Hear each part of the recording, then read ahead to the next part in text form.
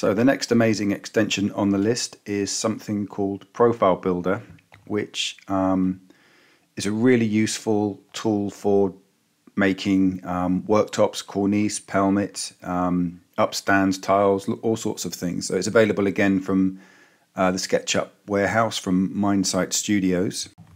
It is a paid extension, but you can get 30 days free trial with it, which is worth to do, but it's worth the money if you're serious about what you do in SketchUp.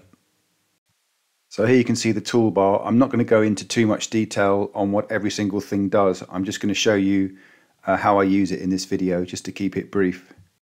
So we're just going to use this first little button now, which is the profile dialog.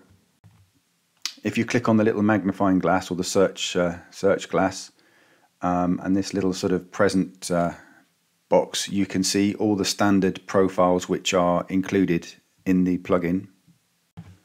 So as a quick demo of how it works, let's say we choose this crown molding here, and then just move these out the way, and then this little button at the bottom left, which is the build button. Click it once, and then you just literally click in each corner or at each point that you want to add the profile. So it works like the SketchUp native follow me tool, but it's just much quicker and easier. So just press space to exit, and there you can see we've got a nice crown molding on the ceiling there. But I'm just going to delete that because we don't want it in this particular model.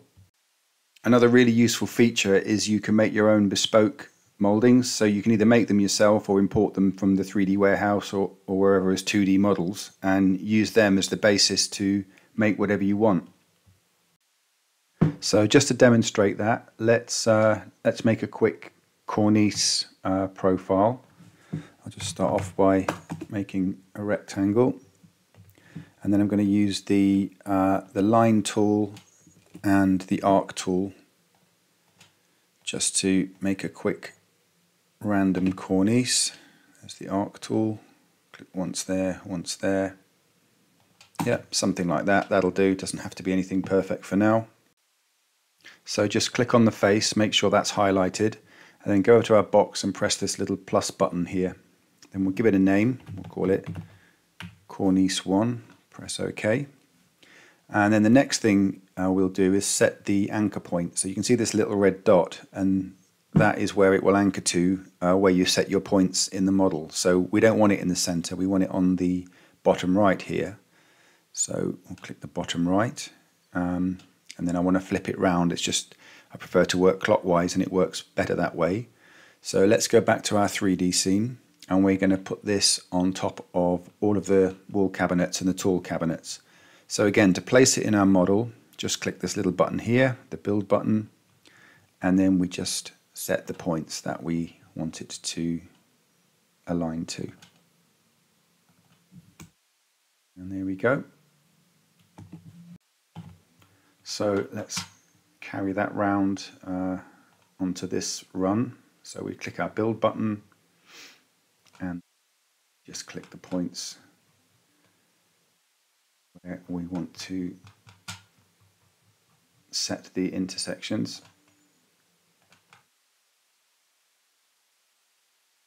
And then spacebar to get out of it. And then we've got a cornice on this side as well. And then of course you can change it to the same color however you want.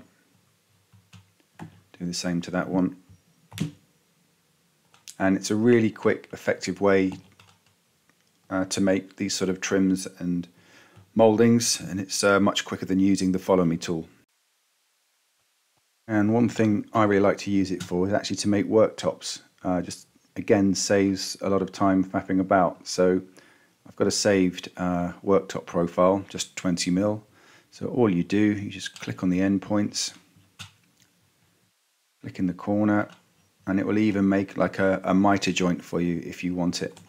So we've got a nice looking worktop there.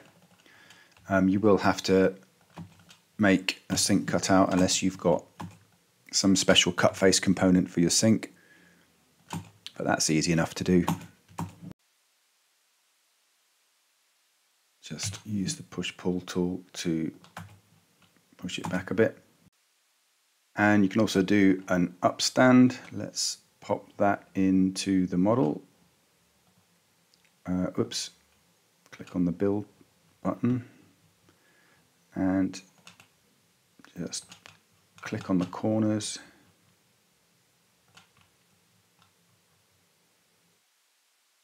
There you go. And it's the same if you want to do some tiling, you want to put a plinth on, so many things you can use it for. So yeah, great extension, saves me so much time.